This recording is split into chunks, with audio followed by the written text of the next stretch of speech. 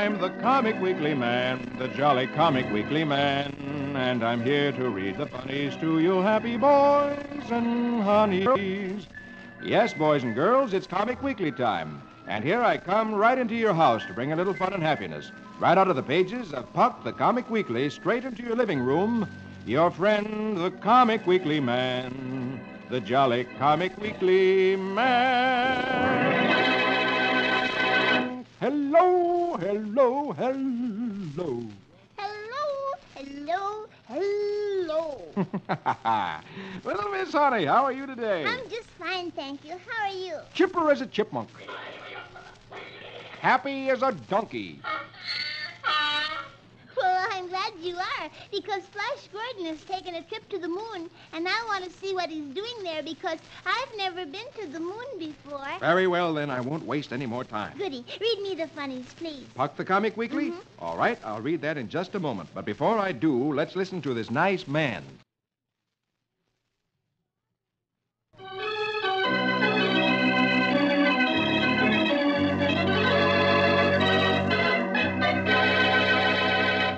Now, here we go with Puck the Comic Weekly. And on the top of the first page, Hopalong Cassidy. Magic words for the music, please. Very well, my lady. 6 guns blazing as he thunders along. Give us music for Hopalong.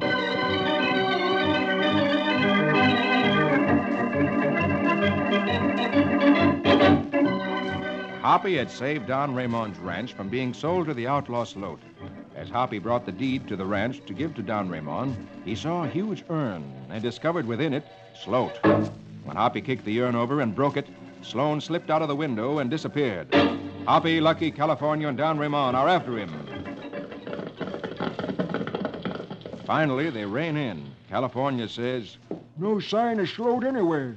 Critter must have knowed we were tailing him and give us a slip." Hoppy replies, "I hope that's the answer. I'd hate to think he was deliberately drawing us away from that hacienda for some reason."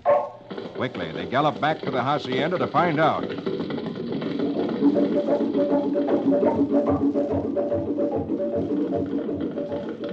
They arrive at the ranch, last picture, second row, and discover Chico the guard lying on the ground unconscious. In the big picture in the next row, Don Raymond discovers that his son, Felipe, is gone.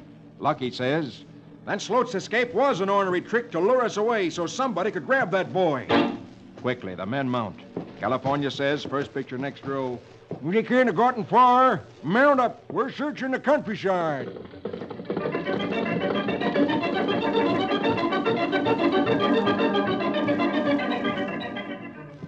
Meanwhile, several miles away, first picture, next row, Sloat and his gang, who have captured Felipe, have arrived in an old abandoned stone quarry where they intend to hide out.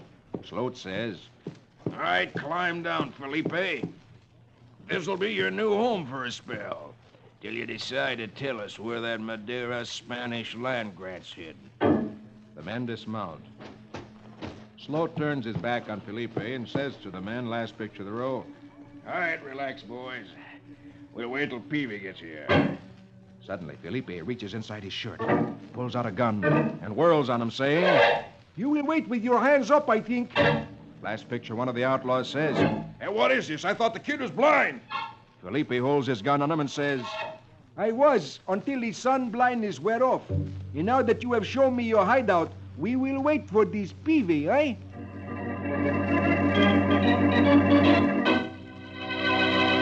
Oh, goody, goody, goody. Wasn't that smart of Felipe not to let them know that he could see again?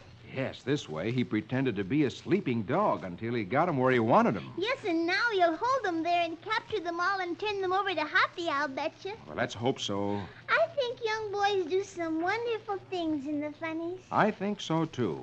And next week we'll find out how this turns out. Now what? Oh, is it time for Prince Val yet? Oh, you bet it is. So just turn over the page, and there he is on page 3. You remember last week Val and his friends were crossing the mountain, and they got up to the high peaks, and a big snowslide came and blocked the way in front of them. And the guide, a man named Paul, told them that they should camp for the night and hoped that in the morning the snow would be frozen hard so they could cross over. Let's read and see whether the snow is frozen. All right, here we go with Prince Val. Hackett, Brackett, Gray Malkin, and Quince. Music romantic for a fair, fair prince.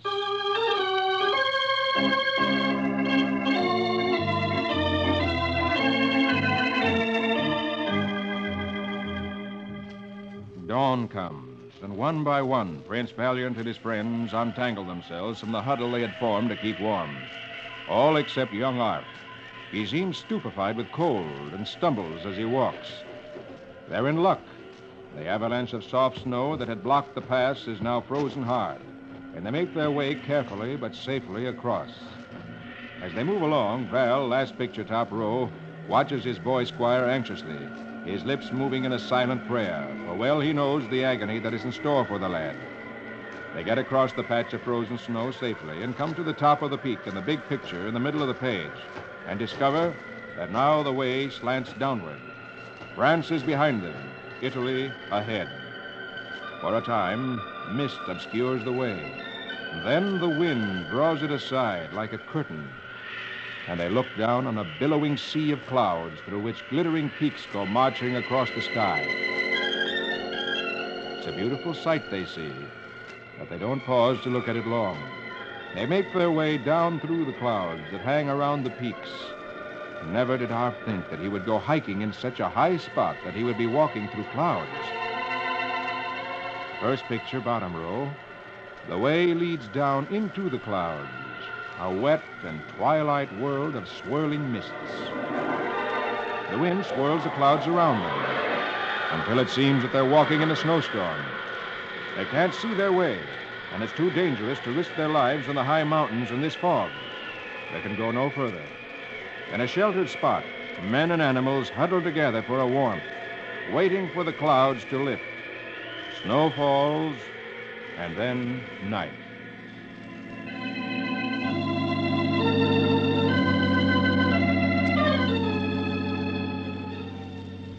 Morning comes at last, bright and clear, and Val looks anxiously at Arf.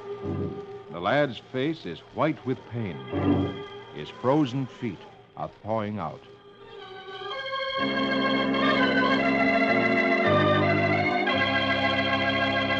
Oh, I hope that poor Arf's feet aren't really frozen because there aren't any doctors up there. No, next week we'll find out more about his condition. This is really a dangerous adventure way up there in the mountains in the fog and the clouds. Yes, it certainly is.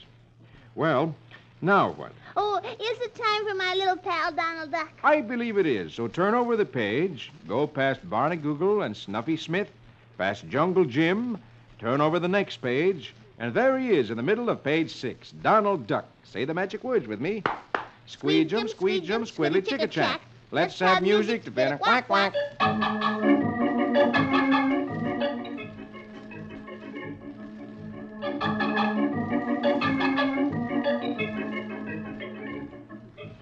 Donald's nephews, Huey, Dewey, and Louie, are downtown tying a rope around a lonesome-looking dog. Dewey says, I'll be sure it's tied tight. and then they start off down the street. They pull and pull and pull, but the dog won't budge. So Louie says, And go around behind and push. and Huey replied, Yeah, I guess he's a little bashful. so Huey goes behind the dog, and Louie and Dewey pull, and Huey pushes, but the dog won't budge. Last picture, top row, Huey says, Hey, hold it, fellas. I got an idea. and he dashes into a second-hand store. First picture, bottom row, comes running out, and he's carrying something. Dewey says, A carpet sweeper? and Huey says, Yep, for just 2 bits. Now watch. and he puts the dog on the carpet sweeper. And Dewey and Louie push, and away they go with the scared dog riding on the sweeper. And Huey says, I guess we better stick to alleys, just in case.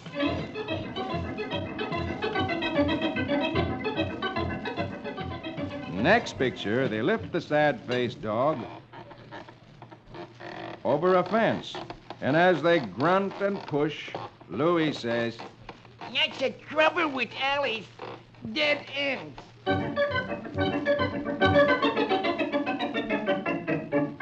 Finally, they're at the front doorstep.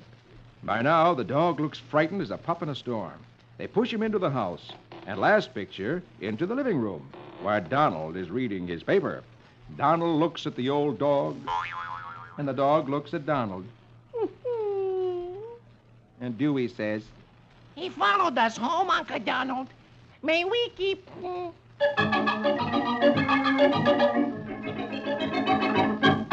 Oh, isn't that sweet? That sweet, sweet dog. Well, I think he's rather a homely-looking mutt. No dog is homely. All dogs are sweet. Even the dogs who growl at you? No dogs ever growl at me because I love dogs and they know it. Maybe they know you're kind. Maybe they do because I'm always kind to animals. I'm glad to hear that, and maybe if more people were kind to animals, animals would be kind to people. Uh-huh.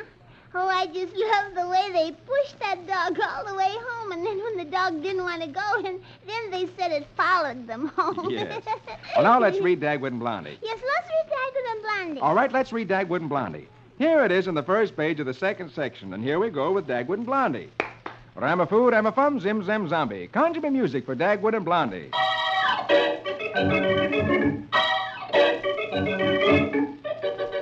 Alexander tells Dagwood, Hey, Papa, I just heard Mama mention spring house cleaning.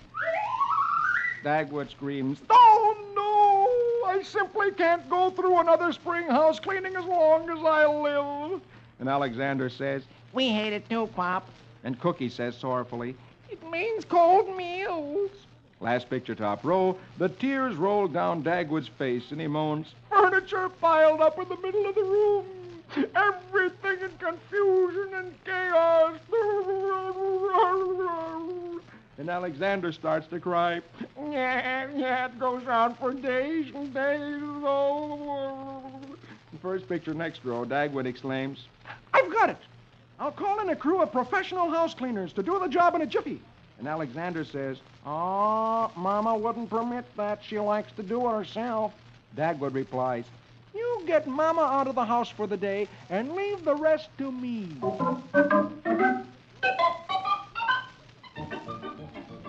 So the kids take Blondie to the movies and the zoo. And as soon as they've gone, Dagwood sends for the professional house cleaners.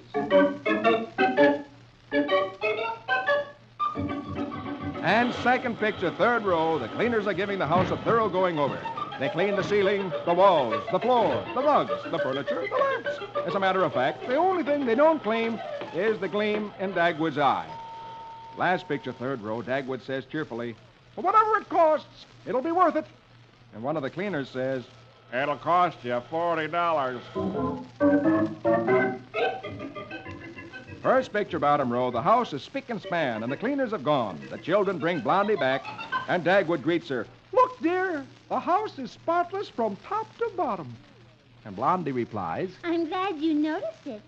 I know how you all hate spring cleaning, so I've been doing it a little at a time for the past 3 weeks without telling you. I finished yesterday. Dagwood drops on a chest in the hall, pounding it with his fist. $40! And Alexander says, Hey, Papa, don't let yourself go like that. but in Dagwood's head, around and around goes the thought, $40!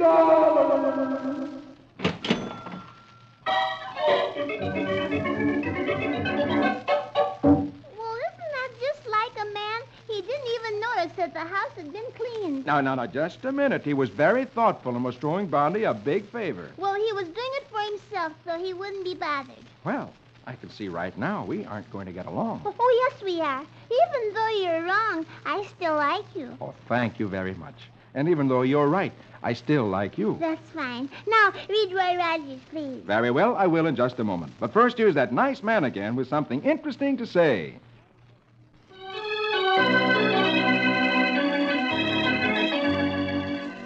Now, here we go again with Puck the Comic Weekly. And on the bottom of page 1 of the second section, Roy Rogers, King of the Cowboys. Magic words for the music, please. Very well, my lady. Yip-hi-yo. Now, here we go with Roy and Trigger. Yip-hi-yo.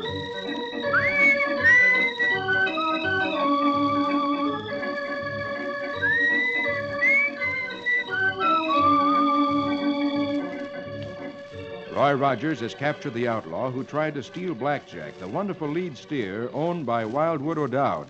Roy's friend, Doleful Hawkins, and Wildwood have gone back to prepare for the cattle drive over the mountains. Roy's taking the outlaw to town to turn him over to the sheriff. They approach a bridge over a stream. Roy says, "Keep moving, mister. I want to hear what you tell the sheriff."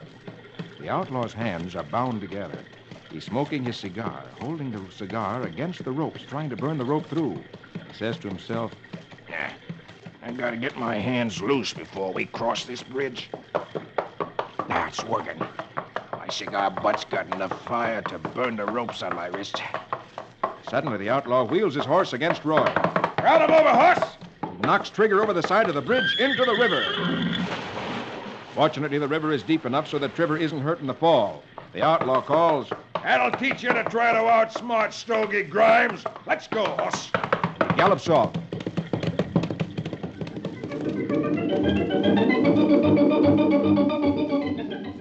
Meanwhile, Trigger makes his way to land, as Roy says, last picture top row. Stogie Grimes, eh? Well, we'll meet that sidewinder again, Trigger. And when we do, the score will be settled. First picture bottom row, Roy says, All right, stretch, boy. We gotta meet Doleful Hawkins in Cedar Valley and get that herd moving to Rawhide.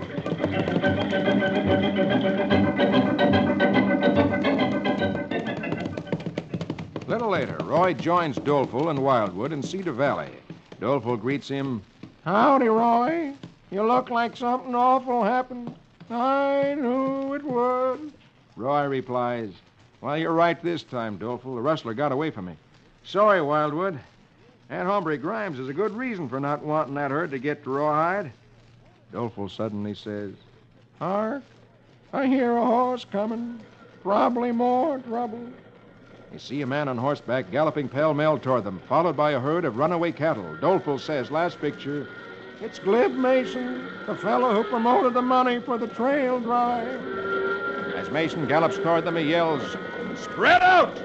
The whole blasted herd stampeding this way!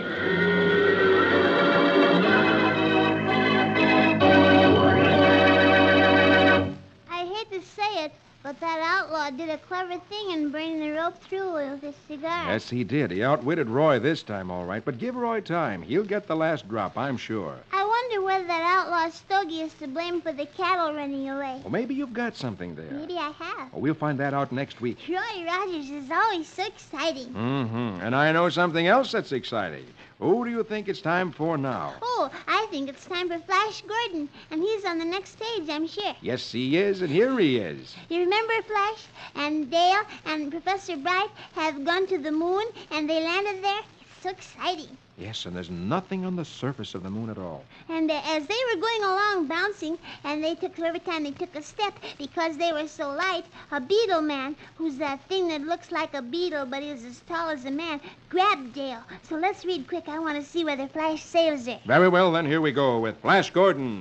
Rega-rega-doon-doon, Saskimatash. Let's have music for heroic Flash.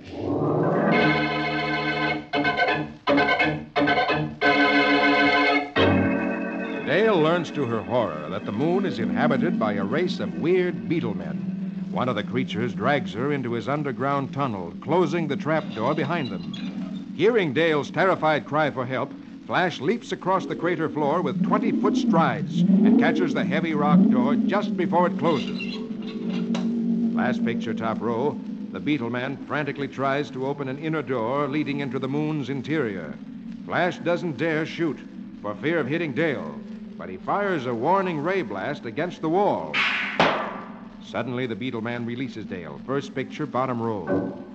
Dale whispers to Flash that she thinks the beetle man wants to make friends, that when his antenna brushed her arm, she seemed to get a telepathic message. She believes the beetle man is grateful because Flash didn't shoot him. Flash notices that the moon man does seem to be afraid, and that he seems to understand orders when Flash touches his antenna.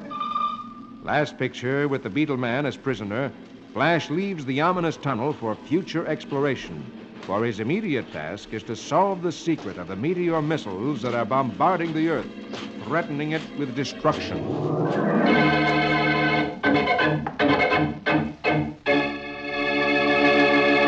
Oh, I'm so relieved that Dale is saved. I was afraid that beetle man might have kidnapped her and that lots of others would have come and captured Flash. Well, let's hope that everyone else on the moon will be afraid of Flash's rocket pistol, too, and obey as nicely as this beetle man did. Yes. Isn't the moon a strange place? Mm-hmm. And next week we'll find out more about it. Oh, I certainly hope so. Now, I think it's time for Dick's Adventures. Oh, yes, and they're in the middle of a battle. Dick is with John Paul Jones on a ship at sea, and an English ship attacked them, and the guns were going bang, bang, boom, boom, and I'm anxious to see who wins. Well, very well, then. Let's go over to the last page. And here we go with Dick's Adventures. Say the magic words with me. Riggedy-pack-a-zack-a-zick. Let's have music for Adventurous Dick.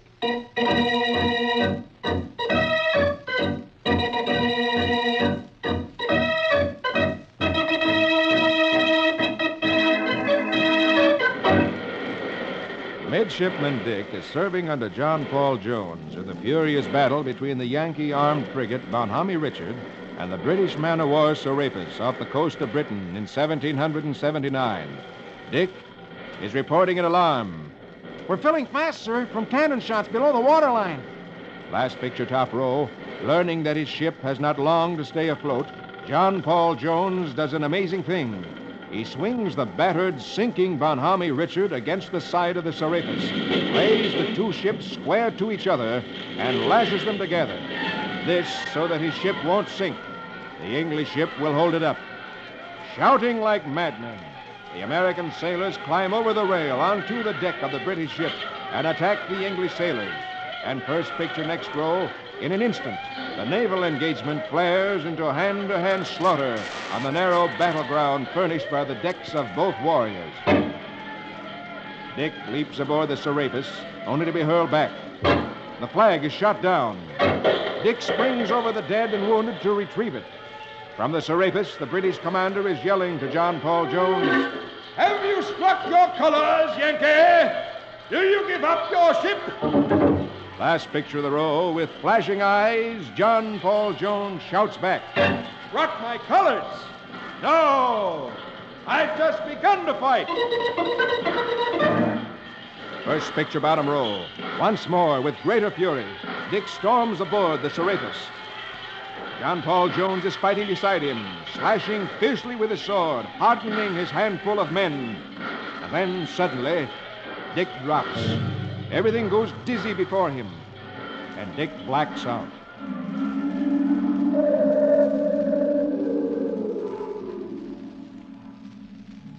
Hours later, Dick finds himself lying on the deck of the British Serapis out on the high seas. The Bonhomme Richard is gone. Dick moans, "Oh, we've lost." Then he sees something.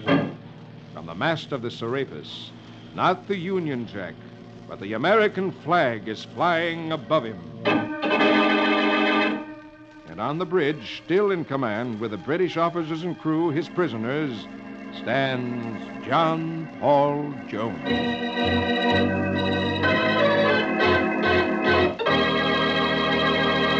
Oh, well, if the American flag is flying on the ship, well, that must mean that John Paul Jones must have won. Right, and he's captured the English ship in hand-to-hand fighting, took down the English flag and ran up the American flag, and then cut away his own ship, which was blown to pieces, and let it sink. My, wasn't that wonderful? And he captured all the English sailors. My goodness, what a hero. He was a great hero. I wonder what he will do next week. Well, next week we'll find out, if you'll be here. Oh, I certainly will be. Oh, look, underneath Dick's Adventures, there's Rusty Riley.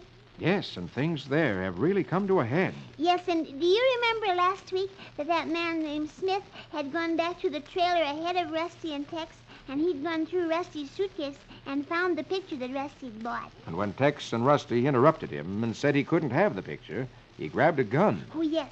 So now read quick. Let's see what he's going to do to Tex and Rusty. Very well. Here we go with Rusty Riley. Gallop and run till the road is dusty. Give us music for his horse and Rusty.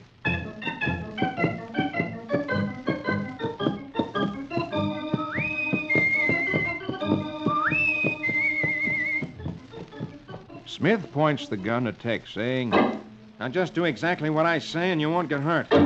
Tex exclaims, "Great snake, Smith, you going plumb loco." Now pick that horse picture up, Rusty, from where you dropped it, and tuck it under my arm. Quick, I'm not fooling. As Rusty picks up the picture and hands it to Smith, who says sternly, "Now listen, I'm locking you two in this van, and I'm going to drive it where there aren't any squad cars and state cops."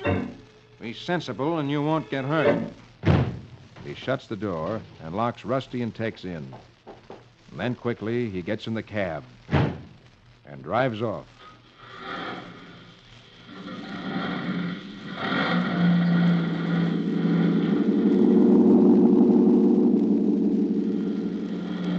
Last picture, top row, Tex says to Rusty, Hey, from the feel of it, Rusty, he must be driving us over some old dirt road. A man must be plain loco to do all this for that 50-cent picture. Rusty replies, Well, maybe not, Tex. I got something to show you. Then first picture, bottom row, he hands something to Tex saying, When I dropped that picture, the frame, the back of the frame came loose, and this folded piece of paper came out. Smith didn't see it, and I put it in my pocket. Look. Tex examines the paper saying, It looks like a sketch of some machinery. Well, I'll be a knock-kneed maverick. Rusty, this plane is marked top secret and confidential. Looks like some kind of a new airplane engine. Golly, Smith must be a spy. The truck jolts around, and Rusty exclaims, Hey, good night, what kind of a road are we on? Tex yells, Hey, Smith, there's a racehorse in this pan. You want him to break a leg? Last picture, we see where the truck is heading. Smith is going up a bumpy old dirt road in a lonely part of the country, heading for a rickety bridge. He says to himself, This is the place I was looking for. This deserted sawmill. If I get this truck across that bridge, I can put him on ice till I get a clean getaway.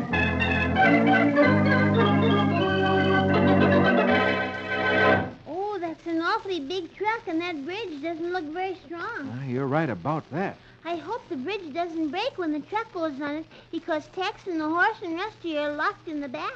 yes, this is really a predicament that they've gotten into. Oh, I'm so anxious to know. I just can't wait. I'm afraid you'll have to wait until next week. Oh, I'll be here. And you know something? What? I'll be here, too. Oh, that's good. But that's all the time I have for today. And now, before I go, here's that fellow with some more interesting information.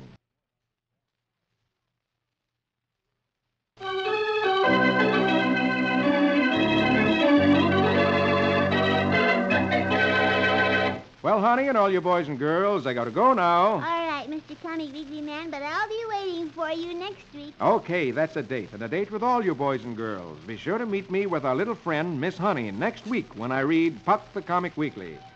For I'm the Comic Weekly Man, the jolly Comic Weekly Man. I'll be back to read the funnies to you happy boys and honeys. Don't forget, boys and girls, see you all next week. Your friend, the Comic Weekly Man, the jolly Comic Weekly Man.